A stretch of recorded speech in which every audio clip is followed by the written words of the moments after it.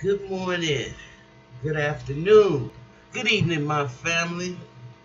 Welcome, welcome, welcome to the Mental House with me, your host, Khadijah.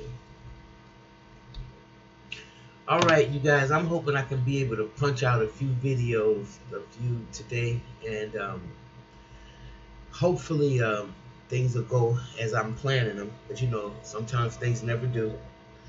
I think I first of all owe y'all an explanation of why I've been missing in action.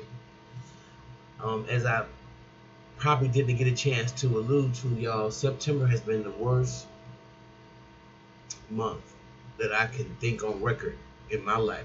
2017 has been one of the worst, actually I would have to say the worst month I've experienced. And so far it's trickling on into October, but because September came in like such a whirlwind, I've I've adapted to the point where you can never prepare for death, but I'm not surprised. You know, it started with one of my best friends, female, and throughout the month I've had a couple other people that I was associates with or relatives. My aunt passed, and um, and then ultimately, what took me over the top was that my sister passed away. That was the most hurtful for me, and it took a minute for me to recover, simply because exactly what I said to her was that what happened happened. And I'm starting to look at myself as some type of, I have a lot of clairvoyant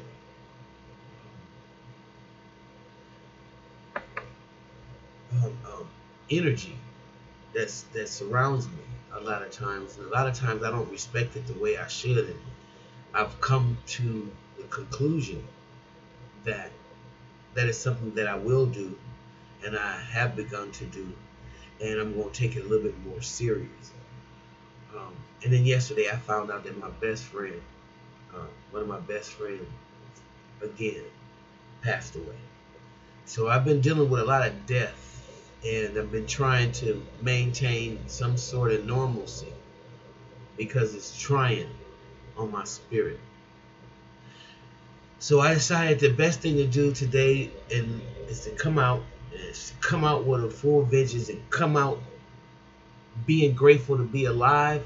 Come out to tell each and every one of you to respect and acknowledge and be grateful for each day that the Creator allows you to be on this side of the dirt, because you never know the day nor the time or the hour that you may be snatched from this plane of existence. And a lot of us don't want to even deal with that reality. So it's imperative that we get our business straight. Okay? It's imperative. Well, y'all, let me move on, because I'm going to talk a little bit about my sister in depth in a different video, and that one is going to be heavy. So, but before I get there, I got to talk about Donald Trump. And I have to say to anybody at this point that doesn't think that Donald Trump is a malignant or a severe personality, cluster B type of person, then there is something extremely wrong with you. You are the problem. If Donald Trump is normal to you, if you don't have a problem with how he communicates, how everything is grandiose and it's going to be fun, you have a psychological disorder. You have a personality disorder. Because just like real recognize real, you should be able to recognize, if you are healthy, that this man, even if you're on the way to getting healthy, you should have a clear definition of what healthy looks like. And Donald Trump is not it. I don't care if he got money. Y'all think crazy people don't have money? I mean, what does money have to do with anything? In fact, if he has the money that he says he has, I beg to differ and think that he just has the name, and the name generates money, it generates finance, it generates Trump. But things aren't always as they appear. But let me say one thing: anybody who will go to a tornado-ravaged country, part of your country, Puerto Rico. You claim Puerto Rico because you want the beauty of the island, the beauty of the habitat that natural people are a part of. But when it comes to the actual natives of Puerto Rico, you have a problem with. And if that didn't reek with sheer racism and prejudice and all that stuff to y'all, I don't know what does. You have to remember he's the president of the United States. And unfortunately, these states aren't united. So we need to find another name for our ass. Ununited States. That's what we should be called. Because we fair game to anybody that want to come in and kill us. Period. If they had the balls. Because we're not united. There's nothing united about these states. It's a cesspool full of race baiters. It's a cesspool for delusional people who have been given privilege and think they're better than other people because they were brought over here and made to work. So just by virtue of that, you have some people walking around here and they have devised a whole system of mistreatment of one group of people, and then you have another group of people that think that's perfectly okay, and that is lifestyle, that the delusion that they're living is going to be that way forever.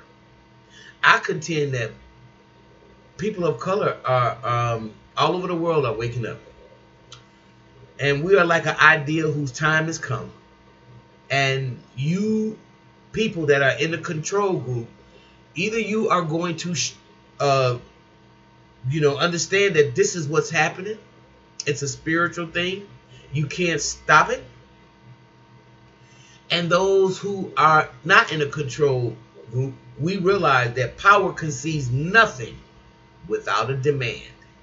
And so this is what you're seeing now. You're seeing the demand for justice ringing out all over this land. And to have somebody as ignorant and as crazy as Donald Trump to be the president at this particular time in our history just goes to show you what they're trying to usher in. The Koch brothers have done a wonderful job of putting racists in place, racist government and governors all throughout America. And because the fear of the numbers of the Caucasian is really at a panic level, they have decided, as they always have, that they are going to control us with laws. They are going to control us or destroy us by wiping us off of places and climates that we live. And they are going to do Mother Nature a little help with HAARP and take some of these national disasters and make them magnified. This is my belief. And you can't do nothing about it. That's what I believe. So, what I saw Donald Trump, what I saw in him was a sheer person with no empathy, a person that is in so much into himself that he has no place in the presidency. He has no business in that position. And anybody that has any ounce of sense, any grain of sense, knows that this man has problems beyond belief. This guy is mentally ill. He's a severe narcissist, a severe and maybe malignant, the kind that the dangerous kind that hurts somebody. He's not harmless. He's not harmless because his ego is so out of control that if you mess with somebody like that, like we all are, he's messing around to get us killed. Okay, so not only does he have to go, the governors and the people around this Koch brothers, lock arm, stick it to America and especially black and brown people type of attitude. We got to deal with it. Got to deal with it. All right, y'all. I'm going to go. I'll be back later with some more videos. If you like what you hear, please like, subscribe, and share. And I missed y'all so much, and I'm so glad to be back. Talk to you later. Bye, family.